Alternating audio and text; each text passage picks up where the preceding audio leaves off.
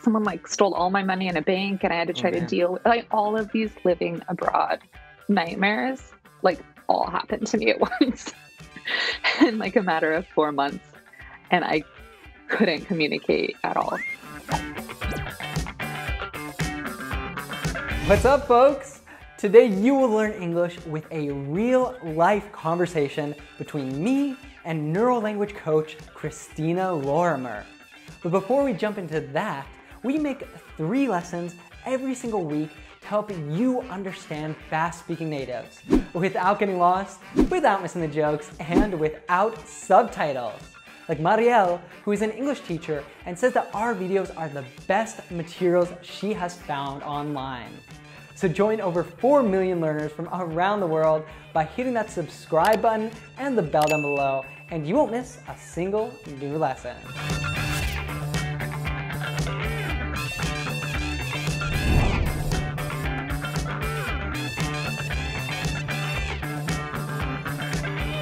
I had never learned a language before, so there were a lot of things that I learned the hard way. And I would say it took me a solid 4 to 5 months before I was sort of conversationally, I could make my way around my neighborhood, buy things at the grocery store, do sort of everyday things.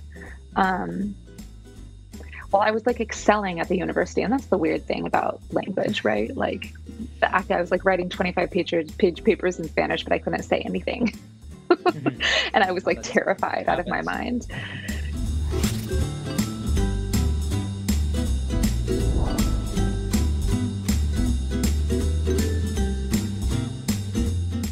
I had never learned a language before, so there were a lot of things that I learned the hard way. Hard, as you may know, is used to say that something is difficult or demands a lot of effort. It combines with many different words, as you can see here.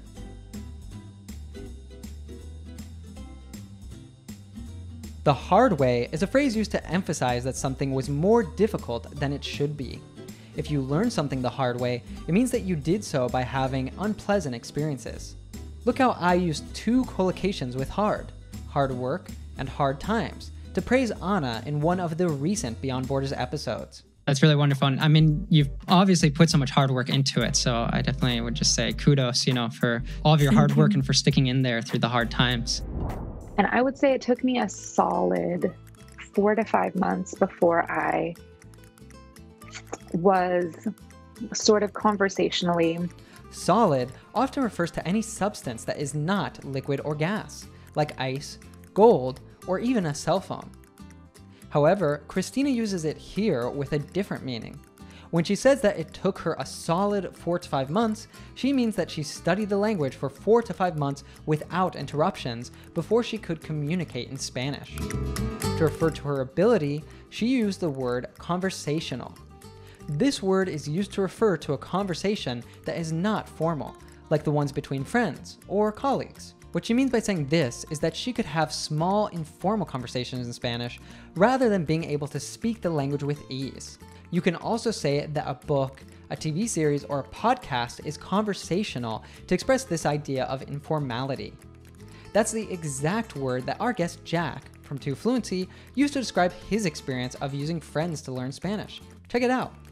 So I took audio recordings from the show, slowed them down, repeated them, and then went to normal speed and then repeated them again. The reason I chose Friends was because your reasons too, it's so conversational, it uses the everyday language, and the way that they dubbed it into Spanish really worked for me.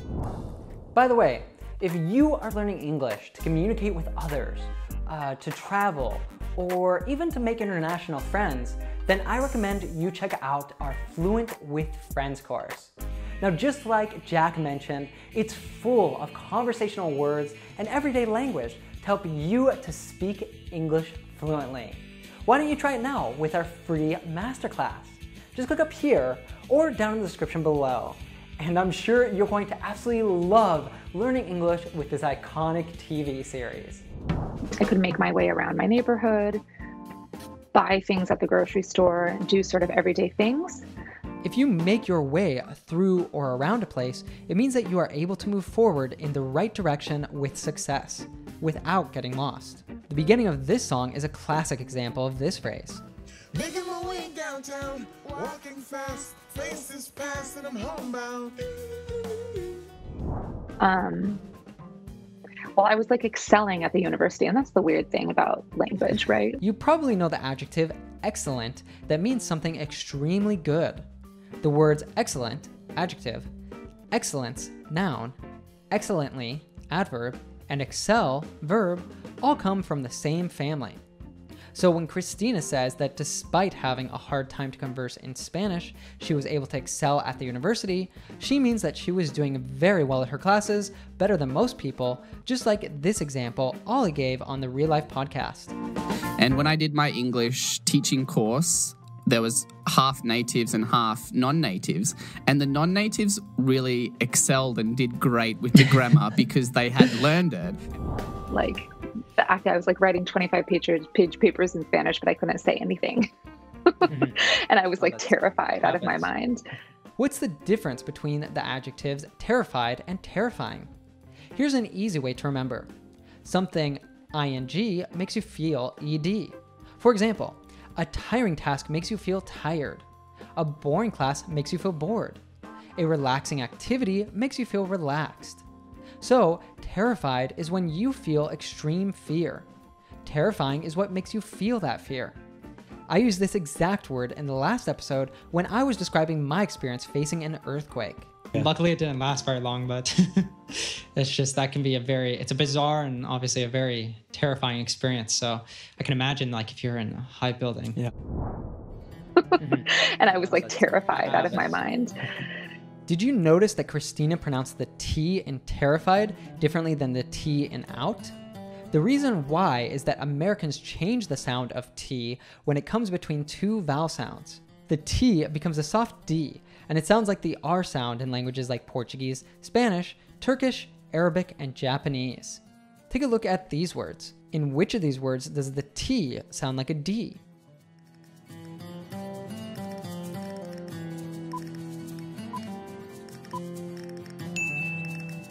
Seattle, Batman, boat, cat and dog, Beatles, identical.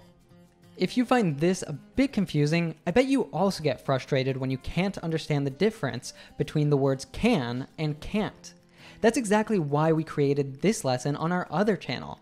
I recommend you check that out next. You'll find it linked in the description.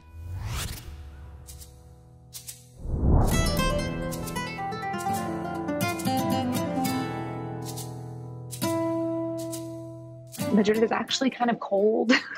Like it was snowing. I was wearing flip-flops. I don't know. It was a whole bunch of stuff was going on. I had identity theft. Yeah. Someone like stole all my money in a bank, and I had to try to deal with like all of these living abroad nightmares. Like all happened to me at once in like a matter of 4 months, and I couldn't communicate at all. So yeah, and I mean, it made me realize too, just like communication is the cornerstone of my personality. I think especially it's interesting that you started with a rather dramatic experience living abroad, but you didn't give up and you've continued. You got the bug anyway, right? You continued to study and live and work abroad. That's actually a great way to put it. So I ended up switching it changed the whole course of my life.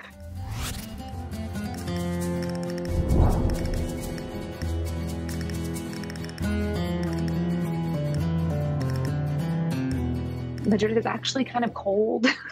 Like it was snowing. I was wearing flip-flops. Flip-flops are this type of footwear. In Australia, they are also known as thongs. Be careful though, thongs in American English are these. A more general term for open footwear like this is sandals. I don't know. It was a whole bunch of stuff was going on. I had identity theft. Yeah. In this part, we have two examples of vague language. That is, words that are not exact or precise. The first one is bunch, which means a group or lots of the same things. The other one is stuff. That's a synonym of things. So when she says a whole bunch of stuff, she means lots of different things. You refer to vague language when you aren't sure of all the details of something or just to save time in a conversation.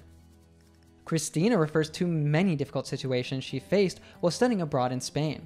One of them was identity theft. Identity theft is when a person uses your personal information like ID, address, picture, or signature and pretends to be you in order to have some financial gain. Look at how she describes what happened to her. Someone like stole all my money in a bank and I had to try to deal with like all of these living abroad nightmares. She refers to the situation as a nightmare. Literally, a nightmare is a bad or terrifying dream. However, it is used as a broad term to refer to any unpleasant experience. Like all happened to me at once in like a matter of 4 months, and I couldn't communicate at all. Christina is talking about how many bad things happened to her in just 4 months. She says that it all happened in a matter of 4 months. A matter of is used here to refer to a small amount, quantity of things. For example, they met, fell in love, and got married in a matter of 5 months. Or, I like this recipe because it cooks in just a matter of minutes. Yeah, and I mean, it made me realize too, just like communication is the cornerstone of my personality. For Christina, it was frustrating not being able to communicate in Spanish because she says that communication is the cornerstone of her personality. So what do you think she means? Communication is important, boring, scary.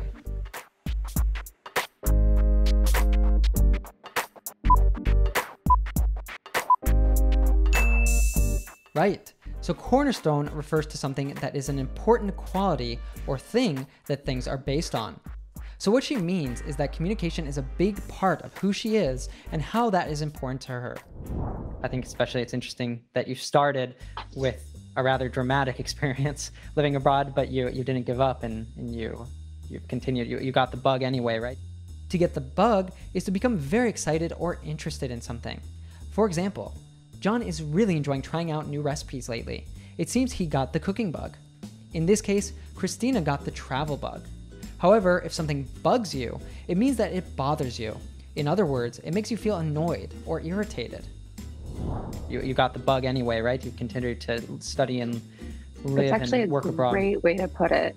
So I ended up switching it like changed the whole course of my life. When I mentioned that despite her bad experiences abroad, Christina got the bug anyway, she replied by saying, that's actually a great way to put it.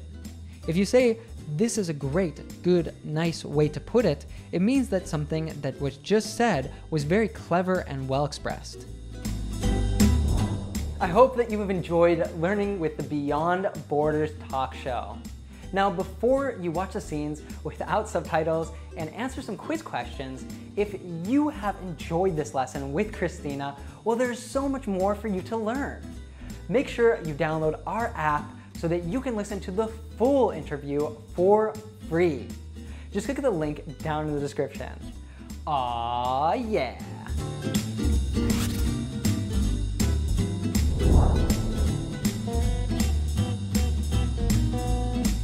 I had never learned a language before, so there were a lot of things that I learned the hard way.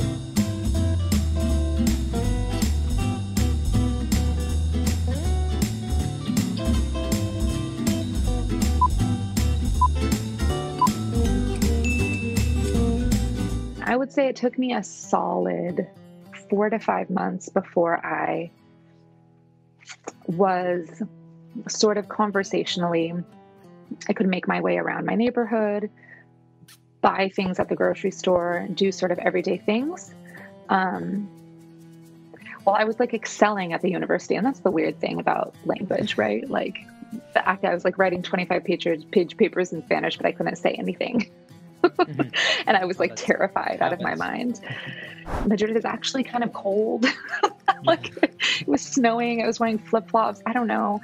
It was a whole bunch of stuff was going on. I had identity theft. Yeah. Someone like stole all my money in a bank, and I had to try to deal with like all of these living abroad nightmares.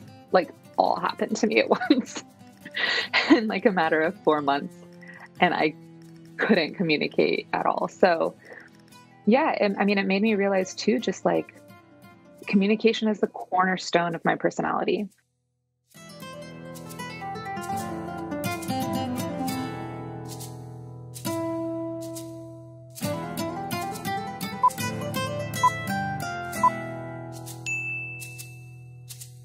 I think especially it's interesting that you started with a rather dramatic experience living abroad, but you didn't give up, and you've continued. You got the bug anyway, right? You continued to study and live and work abroad. That's actually a great way to put it. So I ended up switching it like changed the whole course of my life.